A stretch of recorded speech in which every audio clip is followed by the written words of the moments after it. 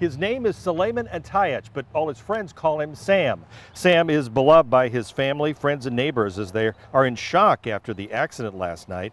A neighbor heard an explosion next door, came out to see Sam's car on fire. He was lying beside it, burned over nearly 80% of his body.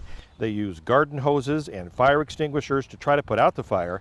Well, Sam is now in the burn unit at University Hospitals in Iowa City, and now there's a GoFundMe page to help him. There is no health insurance because he was just starting a new job. He's a really nice guy. I mean, he would give you the shirt off his back if you needed it.